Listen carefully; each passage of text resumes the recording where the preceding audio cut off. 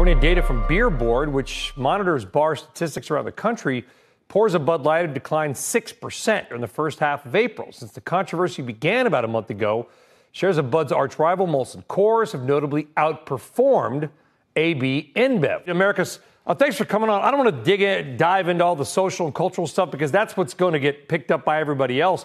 What if you're teaching a class on this at Wharton? What's the syllabus? What's the first lesson plan? Well, thanks a lot for the opportunity. Great to see you, Brian. I think the lesson plan and the syllabus says if you're going to attempt to go into purpose-driven marketing and align your brand with an ideological viewpoint or a political issue, there's really two rules. You either have to do all or none.